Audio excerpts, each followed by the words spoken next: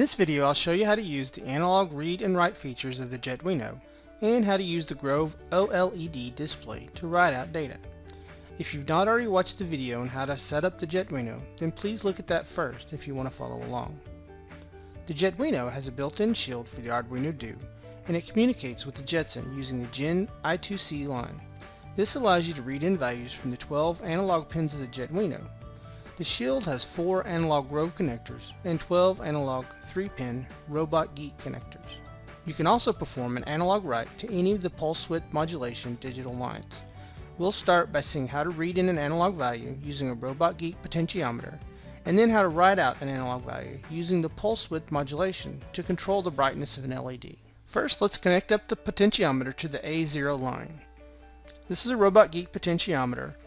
Please note that this is polarized and has the black line as the ground, and that needs to go up top on the board. Then let's open up the Jetduino software Python folder.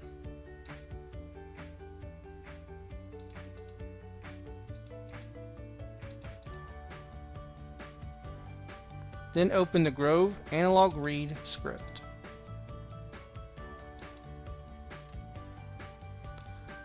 So the first thing we do is import our Jetduino module and its pins. Then we set our sensor pin to be A0. We set that to be an input pin using the pin mode method. Then we start up a while loop. We read in the analog value, which is converted from our analog, from 0 to 3.3 volts is converted from 0 to 1023, which is a 10-bit input. If the sensor reading is valid, then we print it out. Then we sleep. And that's it. Now, let's start up a terminal.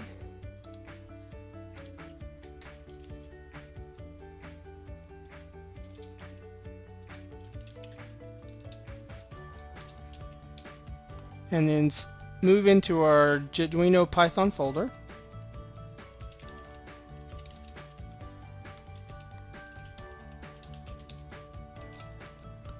Then we're going to run the Grove analog read script as a root user.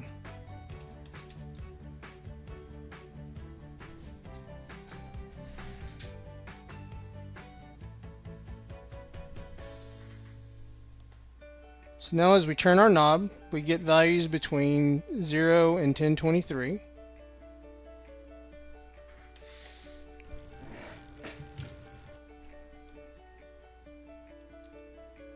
One of the cool things about the Arduino Do is that it's capable of 12-bit read resolution instead of the standard 10 bits of the Uno and Mega. So let's modify this script to use 12 bits for the read instead of 10.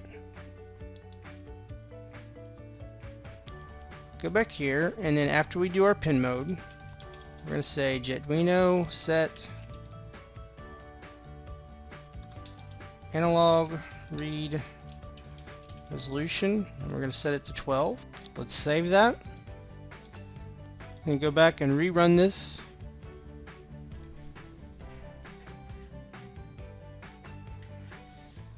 Now when we move it, we're starting at 0 and we go all the way up to 4095. So now we're at 12 bits resolution.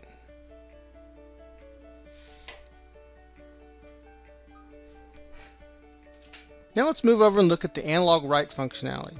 First, let's plug a Grove LED module into the D4 connector. Then we'll open the Grove LED fade script.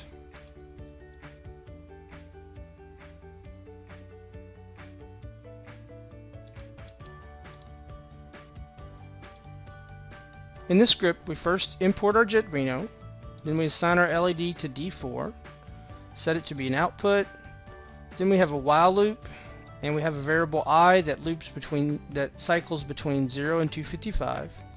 We print it out and we do an analog write to change the brightness of the LED. Then we sleep and we cycle over and do the whole thing over again. So open up another terminal.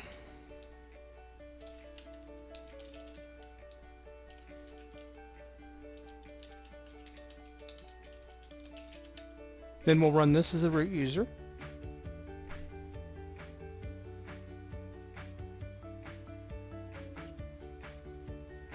And then as you can see, our LED now goes from fully dim to fully bright. Next, I'd like to demonstrate something a little more advanced. Let's make a temperature sensor that prints out the current temperature in both Fahrenheit and Celsius to an OLED display. We'll use the Grove OLED and temperature modules to do this. Let's go ahead and first remove the potentiometer and LED from the last example.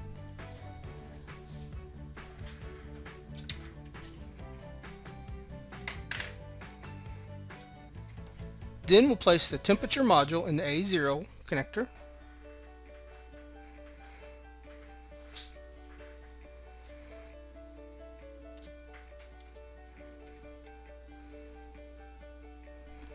And the OLED in the Gen 2 I2C connector.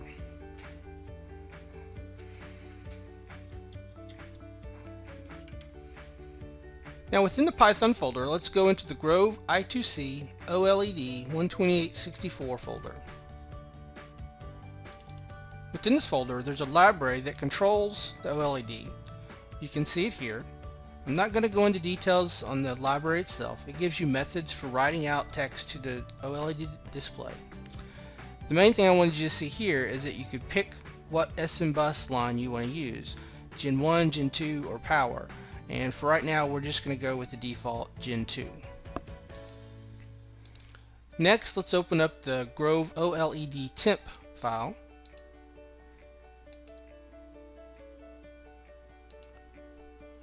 So within this file, one of the first things we do is import some modules: time, math, our OLED module, Jetduino, and Jetduino pins.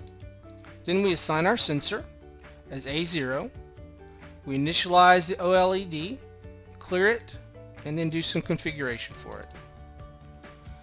Then next we want to print out the label that we're going to have up on top. So the first thing we do is call set text XY, and this positions where you're going to write your text out in column row format. Then we're going to use the put string method to actually write out our text, and we're going to have temperature on top. Then next we want to set the analog read resolution to 10 bits. We start up a while loop, and then we read in the Celsius from our Jetduino using the temp command, and this is going to be based on what version of the temperature sensor you have.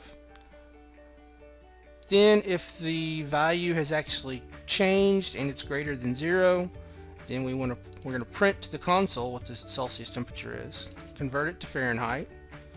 Then we're going to move down to the next row and print out the Celsius value. Move down to the second row and print out the Fahrenheit value, store our Celsius value, and then sleep for a little bit. And that's all there is to it. Alright, let's go ahead and take a look at this. Alright, let's first go ahead and open up a terminal window. Then we're going to move into our Python folder.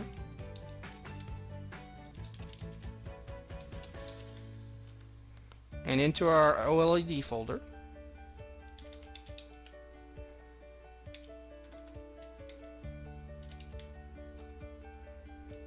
Then we're going to run our temperature script as the root user.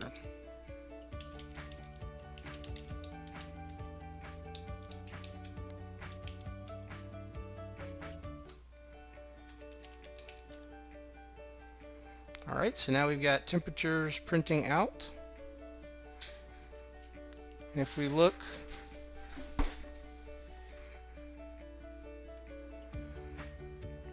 on our OLED display, you can see the temperature now printed out on top, and as it changes we can see the temperature in Celsius and Fahrenheit.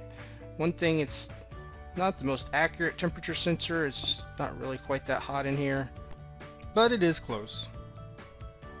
So with just 2 connections and a few lines of code, our Jetson is now reading in the temperature and writing it out to the display screen.